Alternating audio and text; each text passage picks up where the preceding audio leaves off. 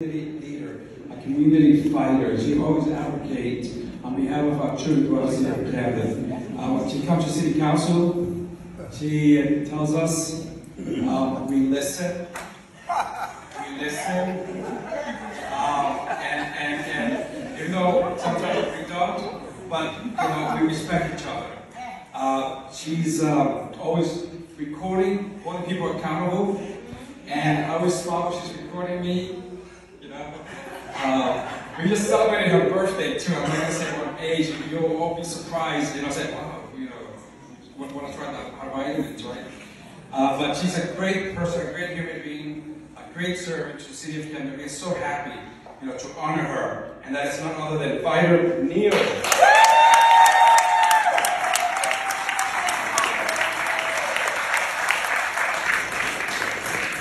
First of all, I'd like to say good afternoon.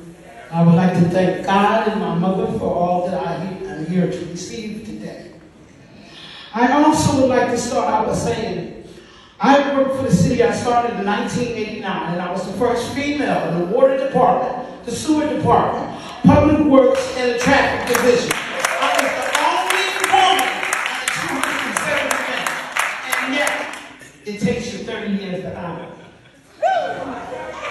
I'm coming from the hip because I'm going to shoot from the hip. Okay? I call a spade a spade. I don't sugarcoat nothing.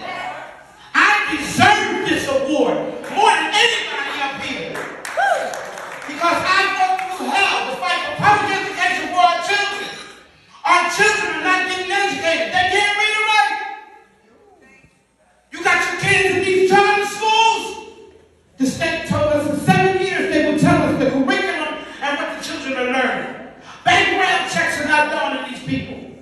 Out of 900 people, they only background check 275, the pedophiles a year. And I'm going to say to you today, first I'm going to apologize to our mayor.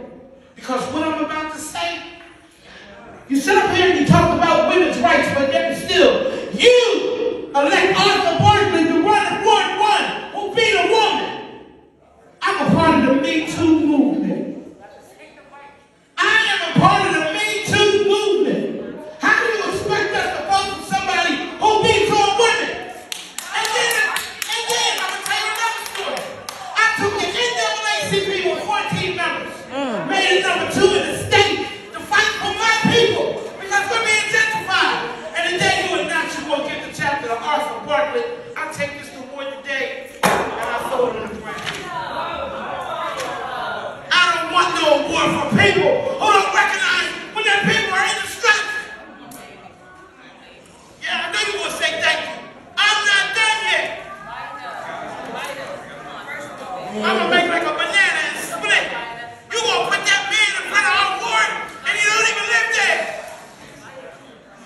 I'm going to tell the truth. We can hear you. What's up here?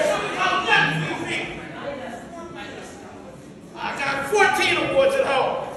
6 from the state. We'll talk about women's rights and put a woman beater in office to represent us. I'm leaving. I've been awarded by better people in better places.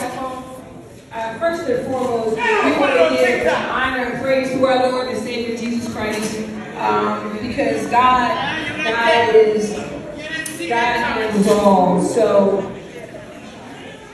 please, as we continue on, we have some phenomenal women here today, and we want to continue to celebrate these women that did phenomenal things throughout